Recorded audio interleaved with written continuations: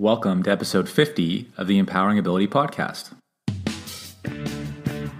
Welcome to the Empowering Ability Podcast, where we get you and your loved ones impacted by disability the information needed to live a full and meaningful life. Now here's your host, Eric Gall. Welcome to another episode of the Empowering Ability Podcast, and this episode is just not another episode for me. Episode 50, I think, is a pretty cool milestone to celebrate. So over the last year and a half, I shared with you 50 different podcasts, a couple of repeat guests, which has also been awesome. But just super excited to celebrate episode 50. And we have a great guest here coming on the podcast today, Donna Thomson. And excited to share this conversation with Donna with you. But just on the topic of episode 50, I would love to hear from you, the listeners. I love getting email, sharing what has been really valuable for you on the podcast, or just simply to say hi, letting me know that you're there. And yeah, so send me an email, just drop me a note and help me celebrate episode 50. And you can do that just by going to empoweringability.org, and you just use the contact form there, and that'll show up on my email. So looking forward to hearing from you. So the other little piece of housekeeping that I wanted to cover today is, you've probably heard this from me in other recent episodes, is that I'm going to be providing you a way to contribute to this work. So if you are getting value from this podcast and you would like to find a way to contribute back towards this work, I'm going to be providing that to you. So more details coming on that in the next podcast, which I'm excited to bring you in a few weeks. So stay tuned on that. And different ways to contribute if you're an individual, family, or an organization that's sharing this podcast with supporters of people that have disabilities. So that's all the housekeeping that I had for today. Today's guest, as I mentioned, is Donna Thomson. And Donna is an author and a speaker on issues relating to family health care, disability, and aging.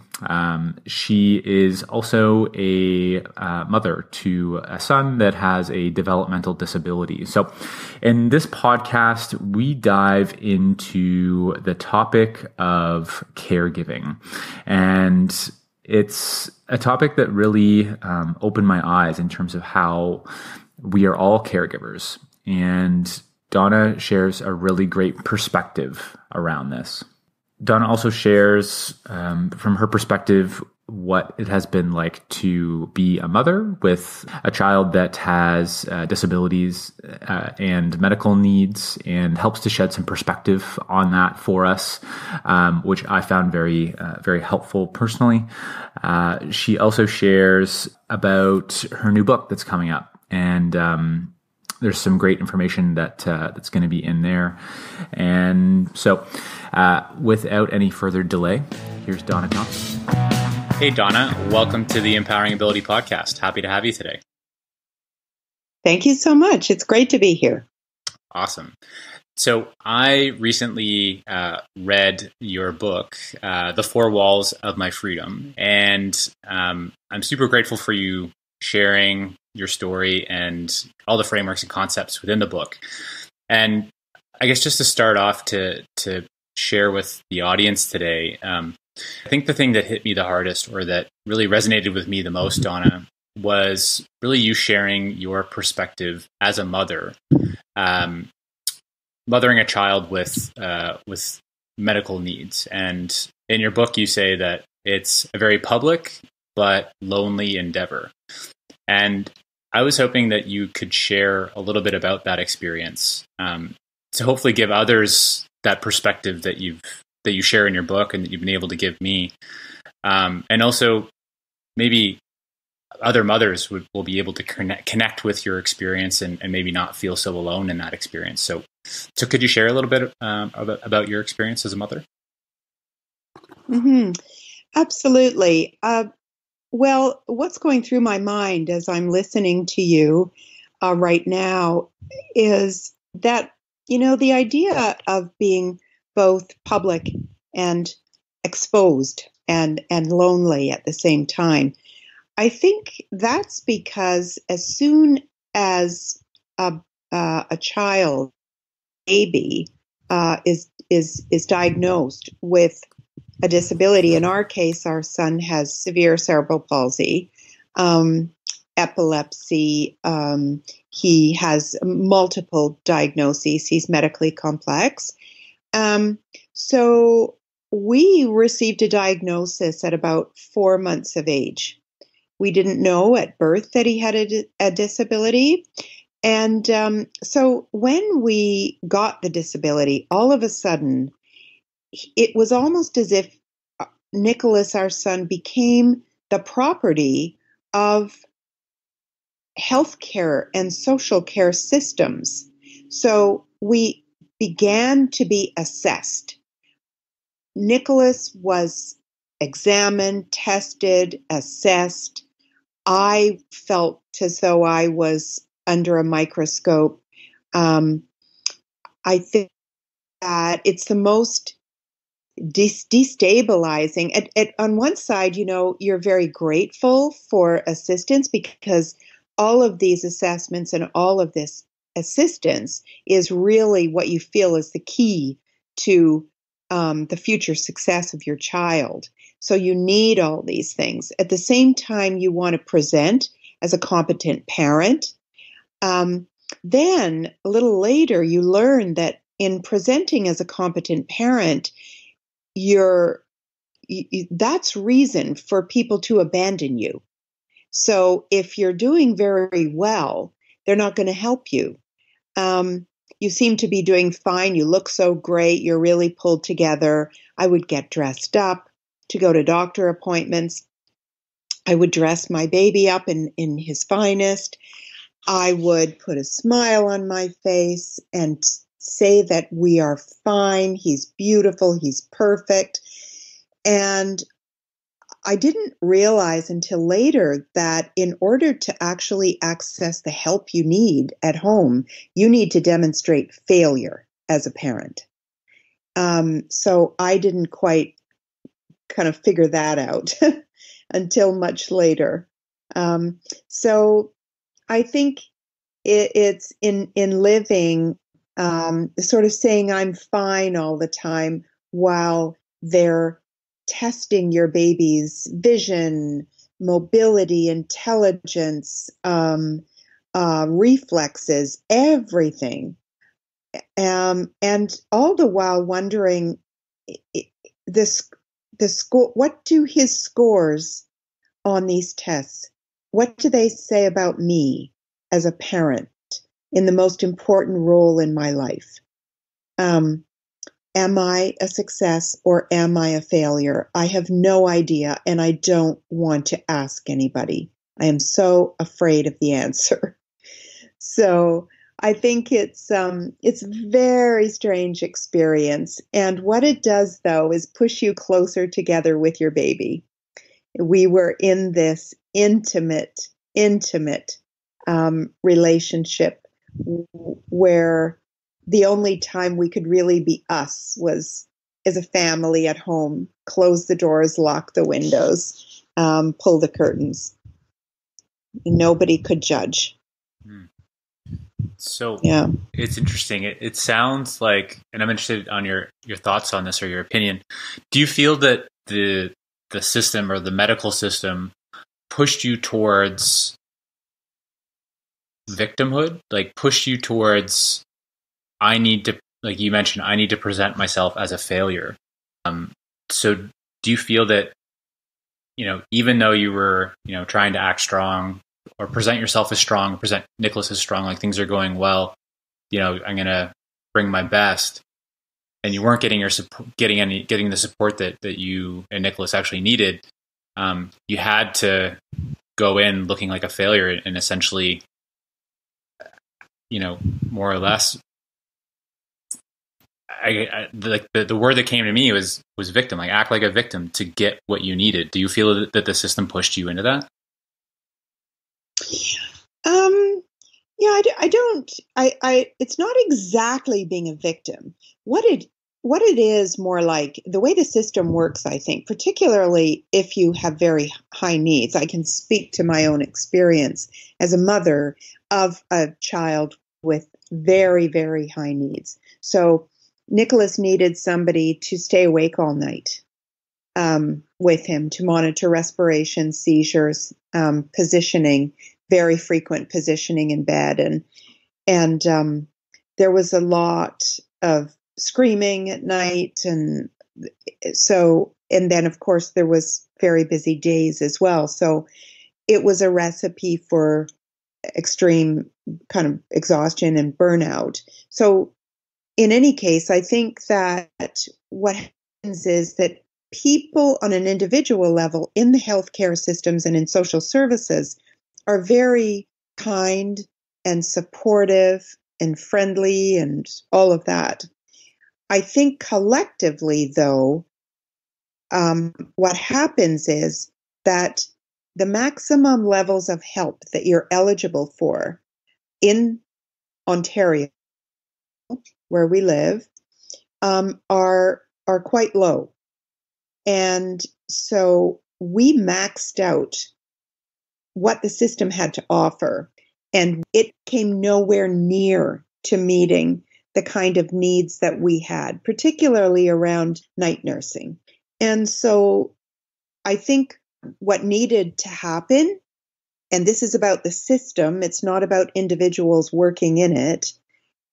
What needed to happen is that we needed to become more costly to the system in terms of the crisis that we were in than it would be to give us a deal that met our needs. So we had to really demonstrate that we were crashing and burning in order for maximum levels of help to be exceeded. That's the way the system works. So they'll tell you you're doing fine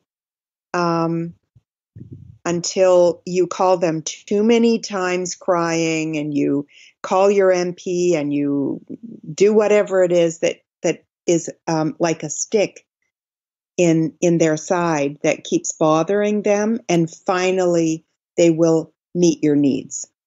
So that's the way the system works. And when I coach families in advocacy, we talk a lot about presentation, about where your needs are, how you can creatively have a balanced life, leveraging community resources instead of, say, nursing home care, whatever. As it was, we needed nursing. So that's a particular thing we could only get from the Ministry of Health, because we certainly couldn't afford to pay for private nursing the level that we needed it in. And what happened with our family is that we went through a prolonged appeal process with the province that we eventually won. And so we did get our needs met. But along the way, I was observing how the systems work for families. And I can tell you unequivocally that if your needs are so high that they exceed the maximum levels of service that are available to the highest needs, and they're still nowhere near meeting your needs as a family, then these are the cases that go to the ombudsman, provincial ombudsman, or to the child advocate for the province. So I think our family case was very extreme.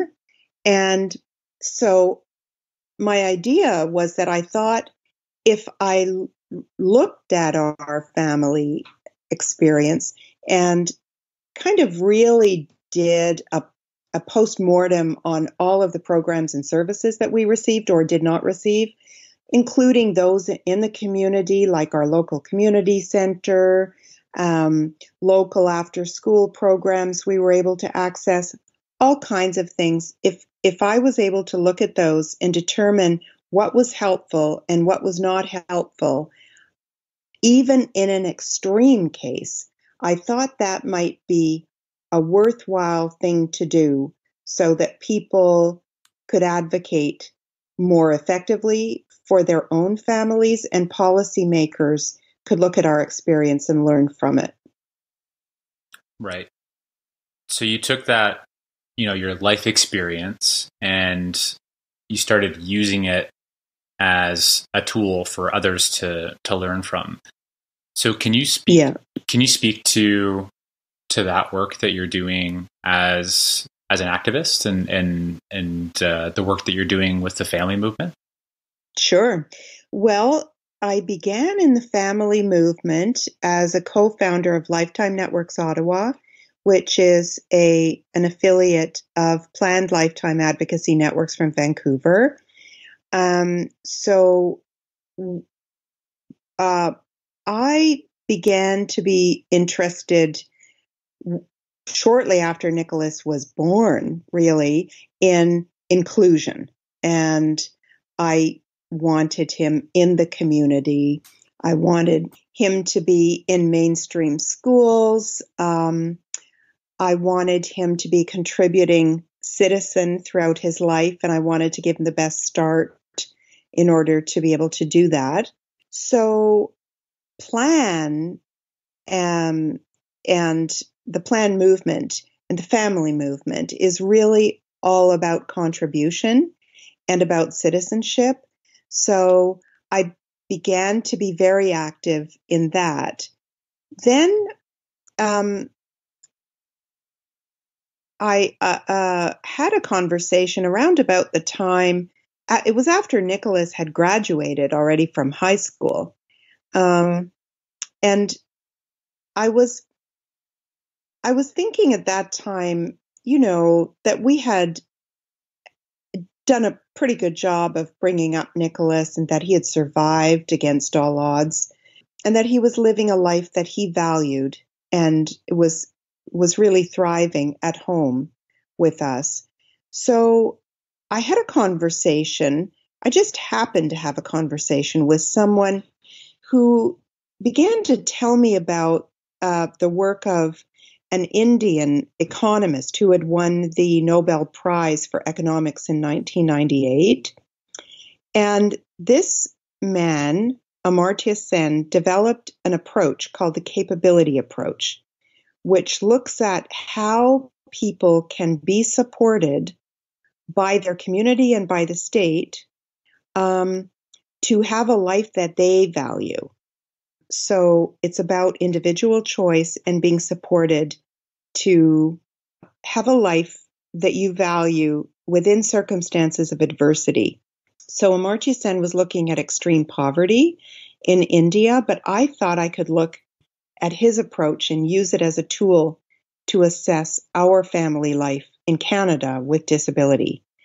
And so that's what I did. I used that approach in my book to determine how people can make personal choices, express their personal values, and be supported to live in the community to do that. Yeah, I think just a couple of important things that you mentioned there, Donna, and the first one being around inclusion. So you mentioned that Nicholas has a lot of medical needs, and I think I see a lot of families that have a son or a daughter with a lot of medical needs struggle with that inclusion piece. I see people kind of skipping over it as, oh, that's not really realistic, or that's not really possible. And this isn't everybody, but I see that mentality out there. So I think that Nick, the story of your family and Nicholas is a good example for families to hear, because in your book you share that a lot of the time Nicholas is laying down, and that's the most comfortable place for him to be in. So an individual that's laying down, right, a lot of the time, how do you figure out the inclusion piece for them? And Nicholas has been able to do that, and your family's been able to do that in your own way. So I think that's just an important thing to highlight and to share for families, that the inclusion piece that inclusion is for everybody. And it doesn't, even if you have a lot of medical needs or whatever the circumstances are, it's still possible to achieve that. Yeah, it's, I would never ever be prescriptive to other families about, inclusion or anything else. I think it's very important for families to be able to express their values in parenting. Period. I think that a lot of times your values are not considered to be an important element in parenting because there is a lot of talk about inclusion versus segregated settings, or there's it's about living at home versus placement. All of these issues are highly, highly individual and dependent on many things. And, I was the queen bee of mainstream schooling for Nicholas. And on 2 occasions, I took him out of the mainstream and put him in special schools. And, a lot of my friends said, "How could you do that? That's heresy."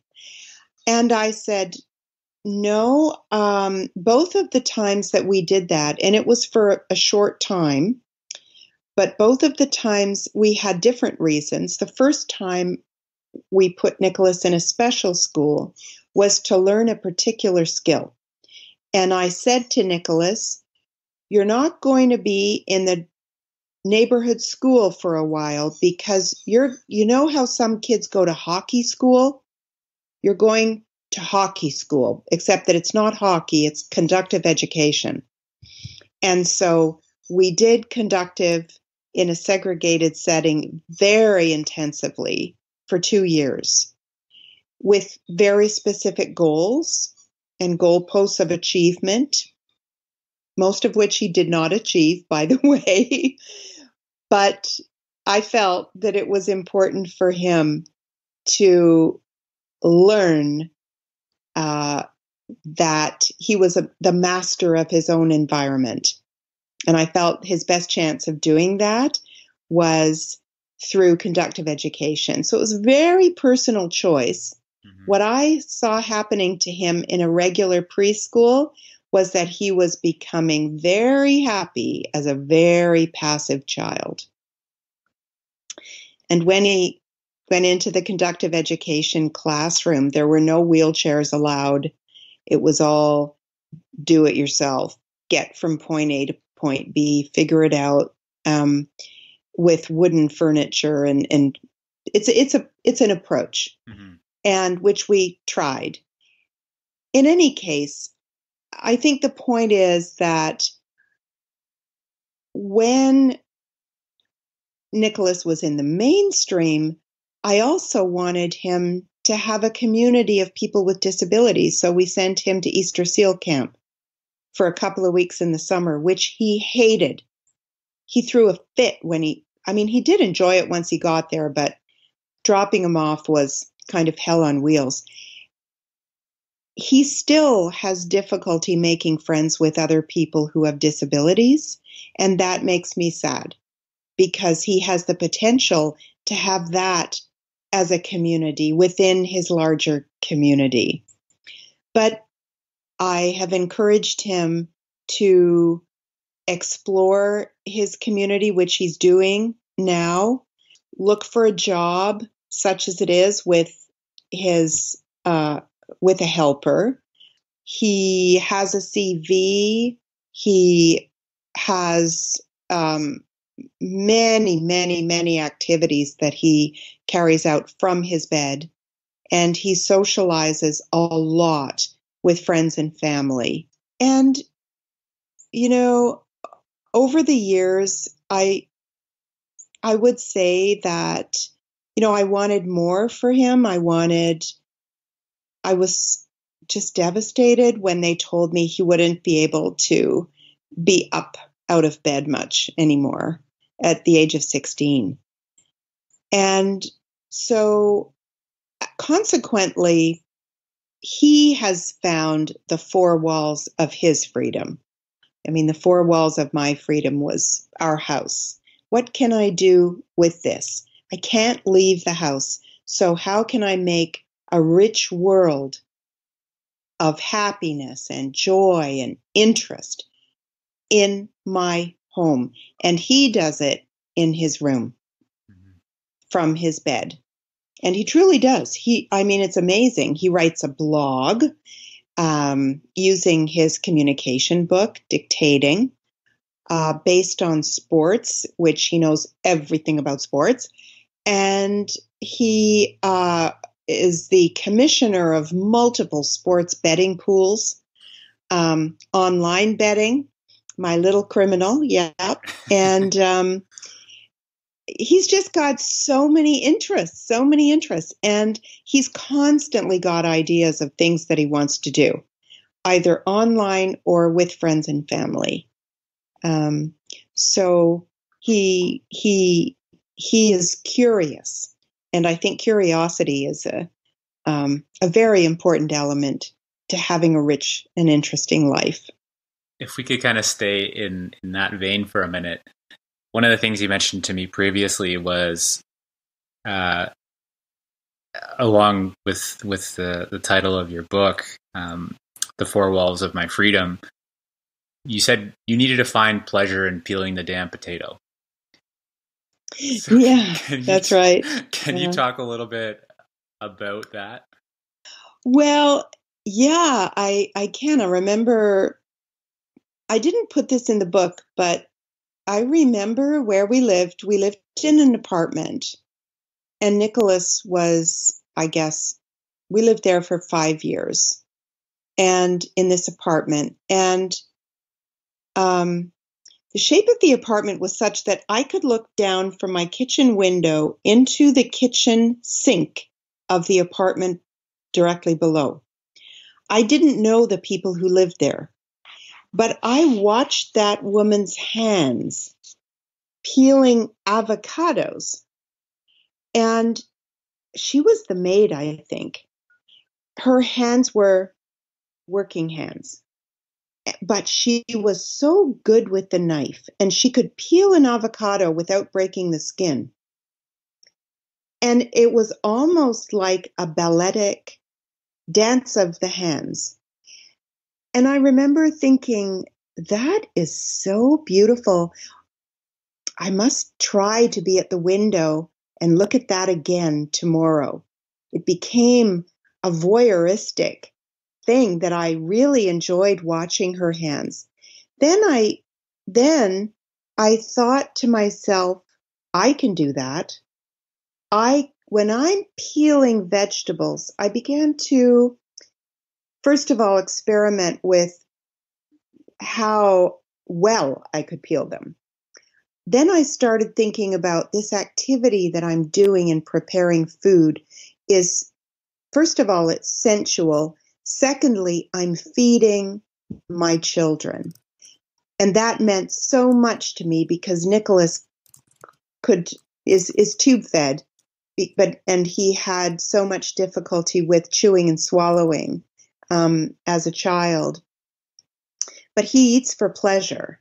So I would prepare him food, and I began to link what I was doing with the purpose of it and the satisfaction of it on so many levels. And I began to think about the tiniest things that I was doing as forms of meditation. And that made me happy.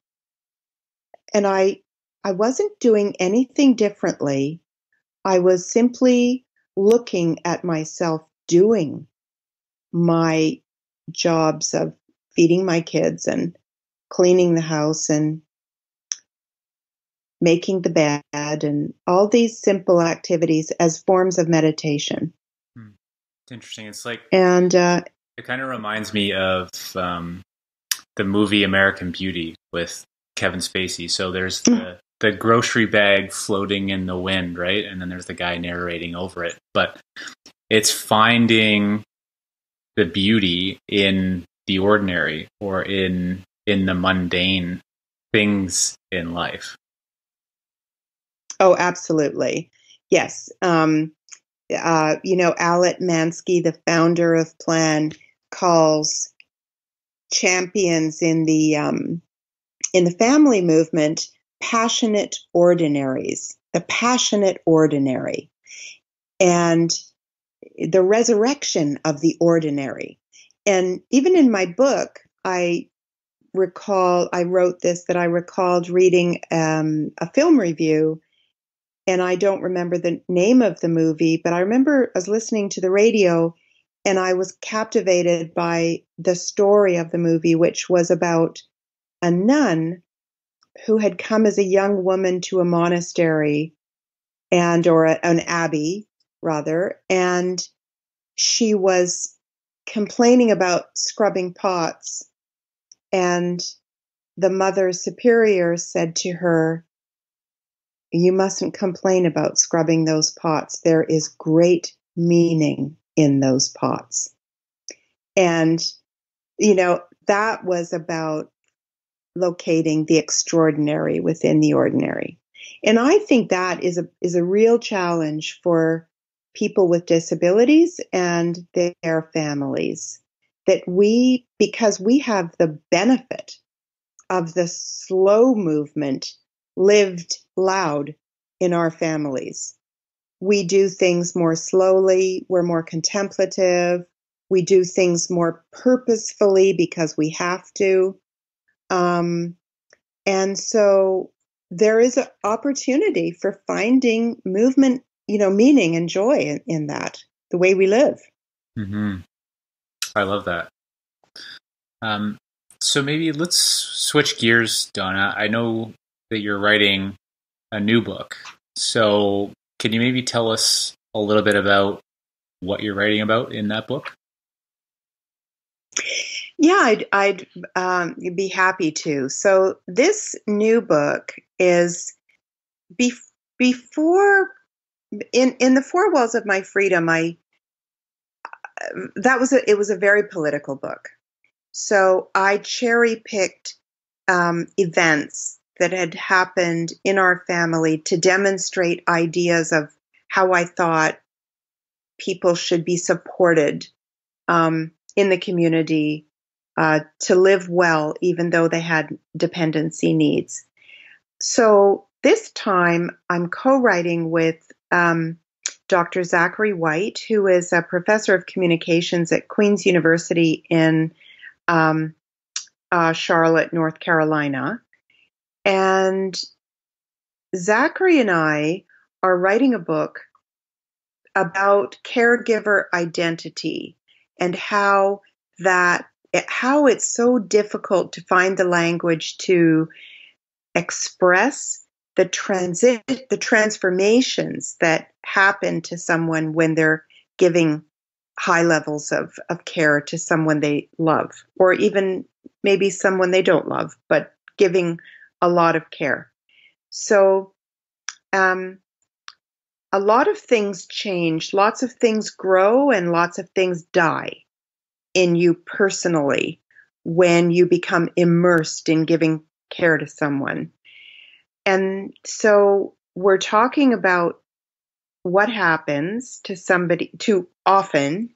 You can never say that what we're talking about is going to be true of everyone. Of course it isn't. But as I said in an email this morning to Zachary, this is mostly true for most people most of the time. Over the years, this is what we have discovered. And so there's no doubt that giving care to someone changes everything.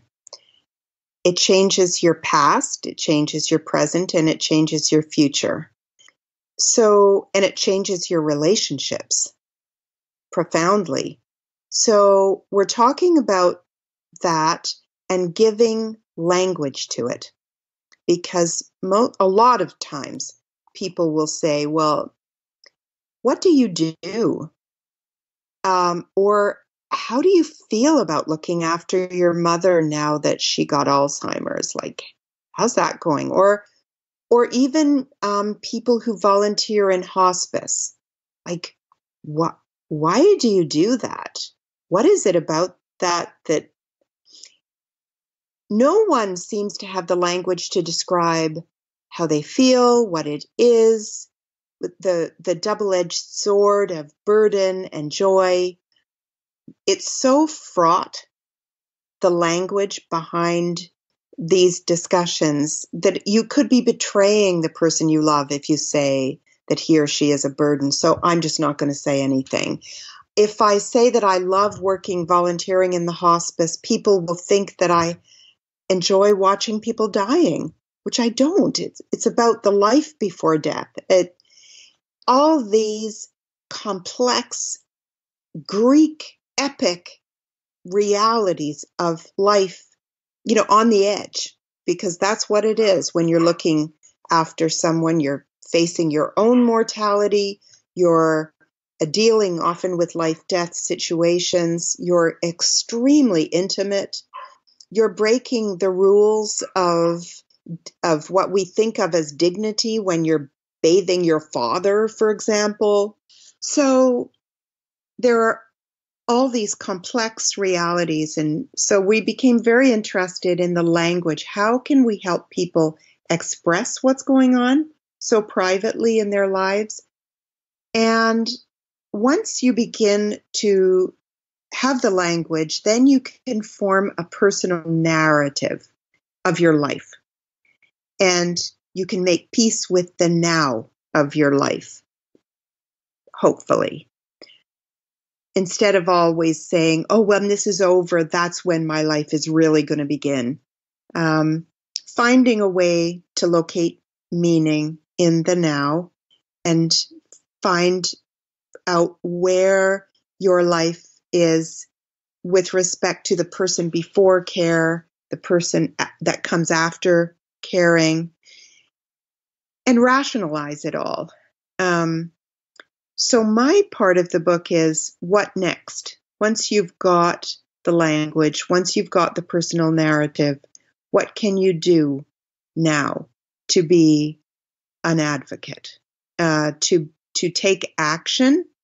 And so my part of the book is about personal support networks. What are the assets in your community? How to use online tools, including support groups. So my part is just the most pragmatic. These are some ideas of actions that you can take to thrive within circumstances of adversity with a team of people who have stepped up to commit to help you. So that's what it is. So I think we're going to probably call the book something like Transformations in Caregiving, from loved one to caregiver, or something like that. But it's about transformations. Right. And I think you're onto something with the language piece, because reflecting, you and I had a conversation a couple of weeks ago, and we were talking about language, this exact thing, and caregiving. And it hit me as like, holy crap, I'm a caregiver. And I had never, for whatever reason, I hadn't considered myself one, but I am. So with my sister, so, of course. So yeah, just that language piece and telling that personal narrative, personal story, and I think a piece of that is accepting it and embracing it, and like you said, living in the now, not waiting for that future life or that other life. Like, enjoy the life that you have now, and finding ways to do that. I think that's important work that you're doing with that, and the other piece around the tools, right, and how to build that, again, kind of using that capability approach language, but building that life that the person values, and having a team of people or your network around you in your community to do that. I think, as a broad principle is very important, but I know you're diving in deeper with, the frameworks of asset-based community development and, support networks like you mentioned. So yeah, super important work, and grateful that you're sharing that. I'm excited to read the book. Yeah, I think it's going to be good. I think I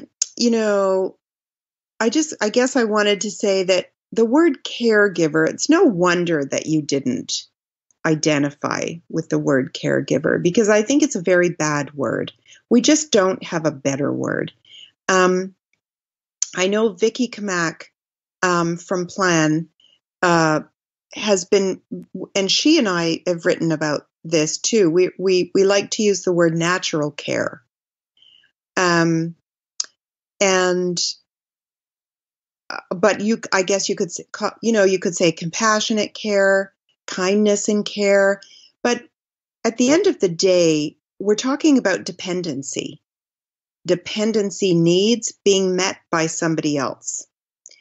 And so of course children have dependency needs, and my father, who was perfectly able-bodied until the age of 52 when he had a stroke, developed dependency needs. My mother, who's 96, now has significant dependency needs. She can't do many things on her own that she used to be able to. So the people who look after her, what do you want to call them? It's me, my sister, but she has paid helpers too, who are in her inner circle of care. We're all kind of holding hands together to try to give her the best life that we can. And we're doing that with our son Nicholas too. So the only word I can think of is caregiver. And I think that's a word, and we argue this in the book, that applies to everybody, because there isn't anybody who isn't looking at, except for a baby, but there isn't anybody who isn't looking after a pet, a friend, who we all look after each other naturally. Even when we're perfectly healthy at the prime of our lives, we're constantly looking after each other at work, at home, on our local baseball team, everywhere we are. I make dinner for you tonight. You're not feeling good? I'll bring you over some soup. It's care. Right. So I think you might have mentioned this earlier, but I don't know if you mentioned the why. So when you think of caregiving, you're not specifically thinking about disability, right? You're thinking about all different types of caregiving across different ages, and you're not looking at a diagnosis. So can you share why you think it's important to look at caregiving through that lens? And maybe there's a personal answer, but if you can share that, and maybe there's a political answer to that as well. The main answer to that is political, because I think as an activist, we are absolutely stronger if we begin to think about care the same way we think about the environment, for example, that it's something that needs to be paid attention to across levels of government. We need to get care and support for care for each other into the water supply. We need to develop the analogy of the blue box for care. How do we, because right now we don't have it.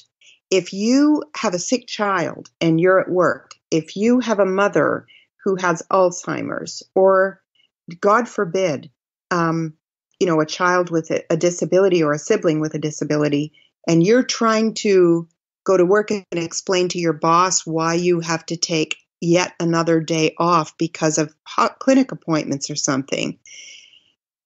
We don't have in our society anything that's embedded there to say, of course that's okay. That's what humans do.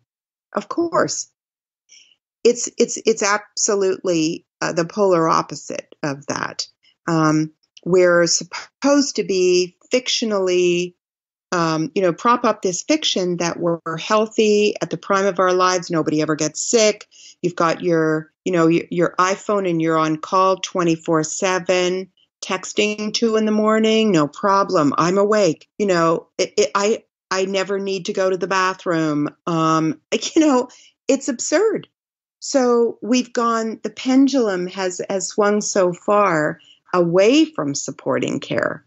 But I think the aging demographics in our society are going to help the pendulum swing back to the imperative for supporting natural care in families and amongst friends. So that maybe now what's going to happen is that corporations are going to buy block packages of agency hours so that you can buy care at home for your sick child, for your child with a disability, for your mother with dementia, for your husband who broke his leg. It's all the same. We all love the people we love, and nobody is perpetually healthy and perpetually independent. So we have to figure out how to support care in our lives, full stop. And I think the best way to do that is to look at all the communities who are giving care and join up together. Right. And there's a power in that. And there's political power within that, right? Because it impacts everybody, not just a small, niche group of people with disabilities. Yes, absolutely. That's not to say, I wrote just 2 days ago a blog post about tribalism in the disability community. And I think we have tiny tribes within, like I have a tribe of people, other parents whose kids have the type of cerebral palsy that my son has. That's a community. Then there's the community of CP. Then there's the community of developmental disabilities generally. Then there's the community of adults with disabilities, parenting adults, Then there's the community of disability generally, which fits into the community of caring, and the circles get ever, ever bigger. But there's tiny circles that are communities within and identities, So I have multiple identities and multiple communities that I fit in with. It's funny though, because sometimes I'll have a conversation with somebody in the autism community, and they'll say, well, I really don't know anything about you or your life because your kid doesn't have autism. I really only understand autism. And my community is autism. And so there is that. And even the communities of people who believe in inclusion versus segregated settings, never the twain shall meet. They don't talk to each other. That's interesting. Like, I don't know what the right percentage is, but my bad is the experience and the emotions and the caregiving that you provide is, probably 80% the same and 20% different or something like that. Like, I think it's more similar than it is more different. For sure. And the care that I provide for my mother is very similar to what I do for our son. Mm-hmm. Absolutely. Right.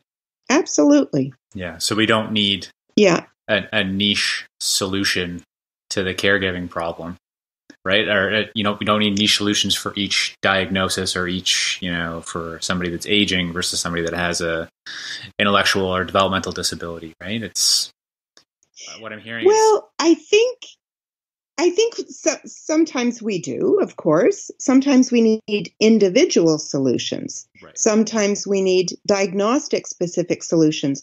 But when you're looking at issues that are so common, and I am most interested in those big commonalities, because I think that's where we can achieve political change. Right. You're not going to change the world based on an individual solution.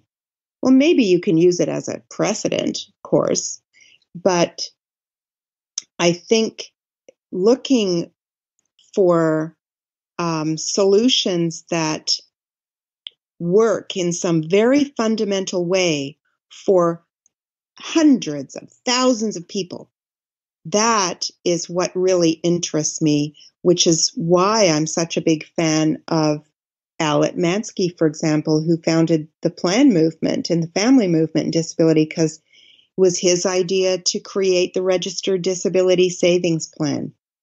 That was an idea that transformed possibility for people with disabilities in this country. And the fact is that people with disability do not have to be poor anymore. Right.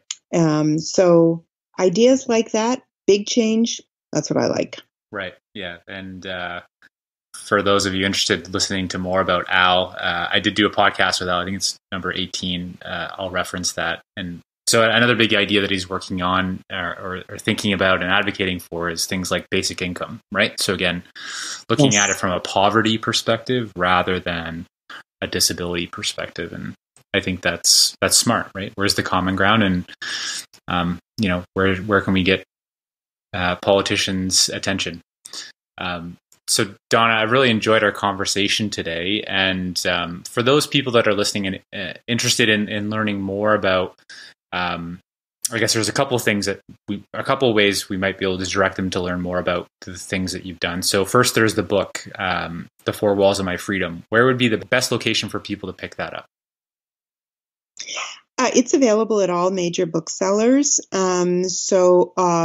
Chapters Indigo, Amazon, available in the United States through Barnes and Noble. It's available everywhere. Okay, awesome. So I recommend the book. It helped, as I mentioned earlier, it helped to give me a lot of perspective. So I think it can do the same for you. And the other one is your blog. So can you tell us maybe a little bit about your blog? Who's it for? And what's the web address where people can go read it? Sure. It's called the Caregivers Living Room. And there's a Facebook group page called the Caregivers Living Room as well. And the blog address is www.donnathomson.com. And there's no P in my name. So it's Donna, THOMSON.com. And it's called the Caregivers Living Room. And I put up a new blog usually twice a week. So I write quite often. Right now over the summer, it might only be once a week because I'm writing my new book too. So. And you're at the cottage, so you I am. enjoy that time, right? And I have a new puppy too. So yeah, I can hear. Is that her in the background? We can hear. Yes. Yeah. All yeah. Good. So the other question that I wanted to have, if people have become interested in your new book, do you have an idea when that might be available to folks? Spring 2019. Okay. Awesome. Well, I'm looking forward to reading that when it comes out. So, Donna, it's been a pleasure to chat with you today, and I look forward to our future conversations. Thank you so much.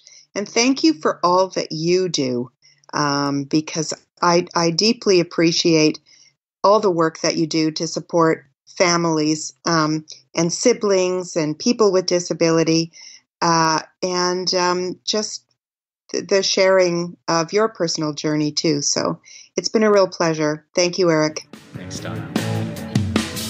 Big thank you to Donna Thomson for coming on the podcast and chatting with me. Also, big thank you to Donna for all of our side chats and conversations that have been super helpful for me and my family as we go through some transitions in care in our own family. So, Donna, thank you from the bottom of my heart for that support. So what I just want you to leave you with and to consider is thinking about how you are a caregiver. In this conversation with Donna and other conversations with Donna, what she helped me realize is that I'm a caregiver, and it was powerful to realize that. And so I encourage you to think about how you are a caregiver. And I invite you to celebrate that. Celebrate the fact that you're a caregiver and not to fight it or deny it like I did. And think about what are those benefits that caregiving, being a caregiver brings into your life. So thank you so much to Donna for coming on the podcast. And I've referenced her books and how to reach out to Donna, her contact information, and the great blog that she has. So feel free to check those out in the show notes.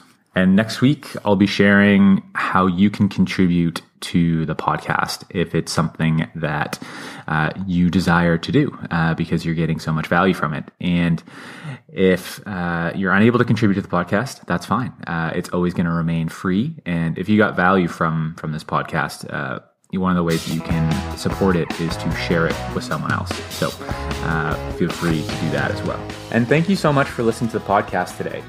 If you like this episode and you think you know someone that would benefit, please share it with them.